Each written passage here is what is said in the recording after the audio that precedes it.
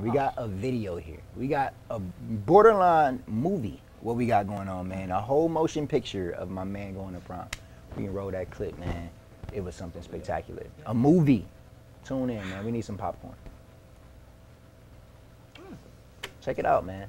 They got 90s. That boy not playing around at all. Way too professional. They had a drone too.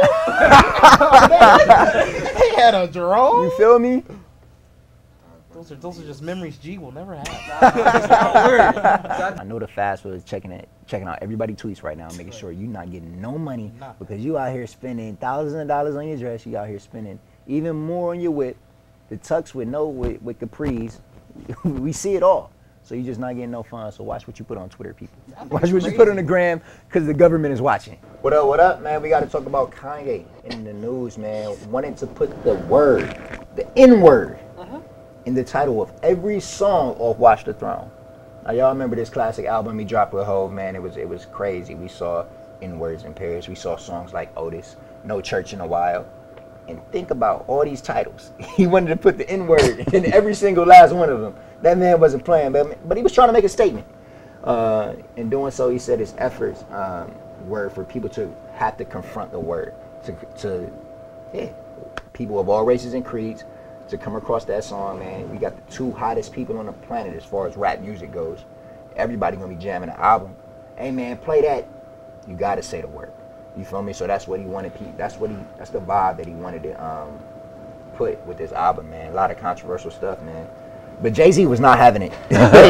Jay-Z put a stop to all that, man. The CEO-minded, business-minded guy that he is, he was not with it, and he went for a compromise. So the thing that he suggested was, all right, we're not gonna put the N-word on every single track. Kanye, you bugging. You know what I'm saying? Kanye known for that a little bit. But he went for the compromise and said, all right, we'll put it on in Words and Periods, which is probably one of the most popular songs off the album. Probably. So, I can feel that, man. But how do y'all feel about that, man? How do y'all think that would have went N-word on every single track? I definitely think it would have gave the people something to talk about. Yeah. But I feel like it wouldn't have been something you would have saw and be like, oh my goodness, I can't believe he did that. Because I mean, people are already saying the word. You know how many white girls out here saying the word now? Yeah, man, it's a different time. Like it's just a normal thing for them. That's wild. So it's just, I feel like the word is just part of everyone's vocabulary now. So I feel like it wouldn't have even been anything out of the ordinary. They gonna say it in a rap song anyway. So what the title ain't gonna make a difference? That's your thing. I feel like it would have. Think I so? feel like black culture would have been all over it. Oh yeah, no question. It just would have been all over it. Just been all mad. No, I feel like black culture wouldn't have had a problem with it. I feel like white culture would have had a problem with it. He's saying that.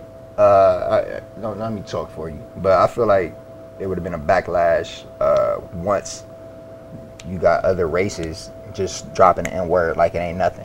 You know what I mean? So you hear that in the party. Hey, play that.